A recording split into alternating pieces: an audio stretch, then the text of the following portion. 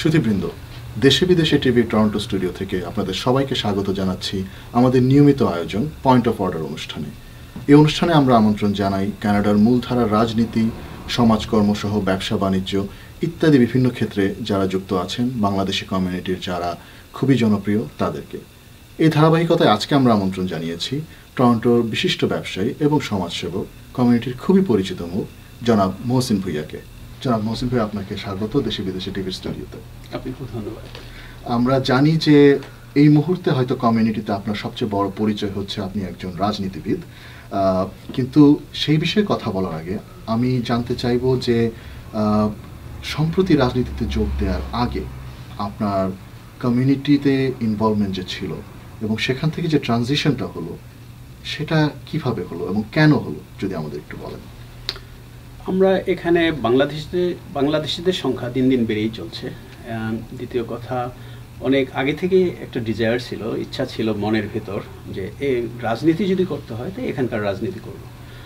বিগত 29 বছর যাবৎ আমি এখানে বসবাস করতেছি। তাতে দেখা গেছে যে দেশের ম্যাক্সিমাম লোকজন এখানে এসে দেশীয় রাজনীতির চর্চা করেন। আমি এটা খারাপ বলবো না, কারণ তারা এক্সপার্টিস নিয়ে আসতেছেন। কিন্তু আমার কথা হচ্ছে যে ওই এক্সপার্টিসটা যদি আমরা এখানে কাজে লাগাতে পারি এবং এখানে যারা আমরা বসবাস করতেছি তাদের ক্ষেত্রে যদি কোনো উপকারে আসে, সেই চিন্তা থেকে এখানে রাজনীতিতে আসা। আর রাজনীতিতে আসার আগেও আমরা যেটা জানি যে আপনি বিভিন্ন সমাজ কল্যাণমূলক কর্মকাণ্ডে বেশ ভালোভাবে জড়িত ছিলেন, সে ব্যাপারে যদি আমাদের একটু বলেন। জি, আসলে রাজনীতিতে আসতে গেলে মানুষের কাছাকাছি আসতে হয়। সেই দিক থেকে বিবেচনা করলে যেমন গ্রেটার ঢাকা একটা অর্গানাইজেশন আছে এখানে, সেটার সঙ্গে আমরা জড়িত আছি। ওটার প্রথম 4 বছর আমি ওটার জেনারেল সেক্রেটারি ছিলাম, এখন আমি বর্তমানে প্রেসিডেন্ট অর্গানাইজেশনটির। আমরা চেষ্টা করি বিভিন্ন সময় বিভিন্ন লোকজনের কাছে যাওয়ার এবং তাদের দুঃখ শোক, তাদের ব্যথা বেদনার কথা শুনতে। সেই দিক থেকে বলতে গেলে আমরা অনেক জায়গায় গিয়েছি, অনেক লোকজনের সঙ্গে কথা বলেছি এবং সুবিধা অসুবিধা নিয়ে আলাপ আলোচনা হয়েছে এবং চেষ্টা করেছি যে অসুবিধাগুলো আছে সেগুলো যেন দূর করা যায়। তো আমরা রাজনীতির কথা অবশ্যই আসবো, কিন্তু তার আগে আমি জানতে চাই যে রাজনীতিতে আসার আগে বিভিন্ন সমাজ কল্যাণমূলক কর্মকাণ্ডে আপনার যে অংশগ্রহণ ছিল সে ব্যাপারে যদি আমাদেরকে কিছু বলতেন। ওকে, ধরুন আমি এখানে হোটেল ইন্ডাস্ট্রিতে কাজ করেছি প্রায় 25 years. In the mean time আমি এখানকার যে মূলধারার যে ইউনিয়ন, যে রাজনীতি, এগুলোর সঙ্গে জড়িত ছিলাম। তাতে করে আমার 130টা দেশের লোকের সঙ্গে মেলামেশার সুযোগ হয়েছে এবং আলটিমেটলি একটা পর্যায়ে আমি এই এখানকার যে ইউনিয়ন আছে তার প্রেসিডেন্ট ছিলাম, যদিও অল্প সময়ের জন্যে। তারপর তো আমি ওগুলি সব ছেড়ে নিজের ব্যবসা শুরু করি এবং ব্যবসাটাও হচ্ছে সেবামূলক।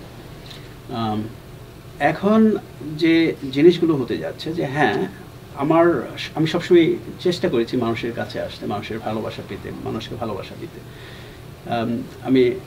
আমাকে মনে করি আমি একজন পিপলস ফ্রেন্ডলি পার্সন।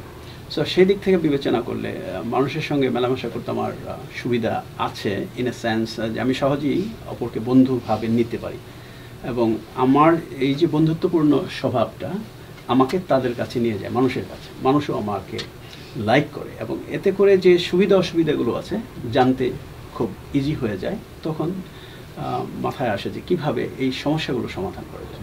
সেই দিক থেকে বিবেচনা করলে রাজনীতিতে আসে। আচ্ছা, আর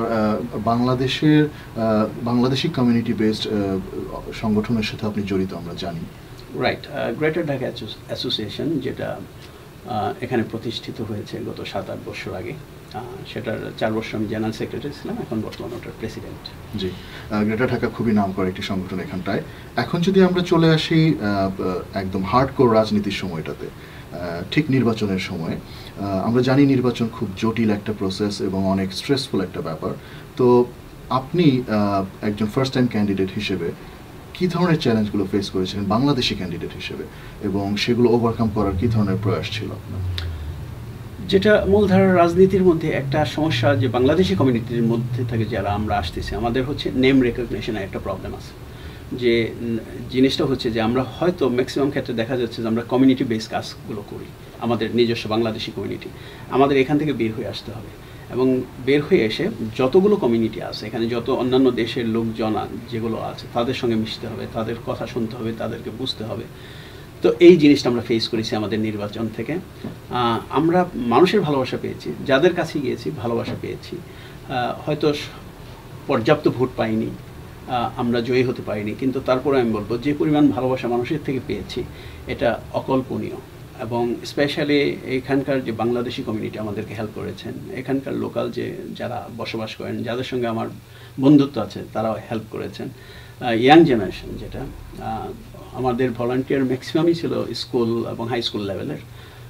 এরা অফুরন্ত পরিশ্রম করেছেন, সকাল সন্ধ্যায় আমাদের হয়ে কাজ করেছেন একেবারে নিঃস্বার্থভাবে, যেগুলো আমরা দেখেছি, আমি খুব ক্লোজলি দেখেছি। তো যে জিনিসটি সবচেয়ে বড় বাধার আমি বলবো যে আমাদের নেম রেকগনিশনটা প্রয়োজন, এই ব্যাপকভাবে অন্যান্য কমিউনিটি যাতে আমাদেরকে চিনে, আমরা যাতে তাদেরকে চিনি, তাতেই আপনার নেম রেকগনিশন এসে যাবে এবং ভালো ভালো কাজের মাধ্যমে। সে শুধু বাংলাদেশি কমিউনিটির মধ্যে থাকলে চলবে না, এখানে বুঝতে হবে যে আমরা এখানে এখন কেনেডিয়ান এবং এই সমাজকে আমরা সেবা দিতে চাই। তো ওই সেন্সে সবার কাছে যেতে হবে। জি, সুধীবৃন্দ, কথা বলছিলাম জনাব মহসিন ভুঁইয়ার সাথে, যিনি সম্প্রতি মূলধারা রাজনীতিতে যোগ দিয়েছেন এবং একজন বেশ প্রতিষ্ঠিত ব্যবসায়ী। যাচ্ছে একটা ছোট্ট বিরতিতে, বিরতির পর আবার ফিরে আসবো, সাথেই থাকবেন।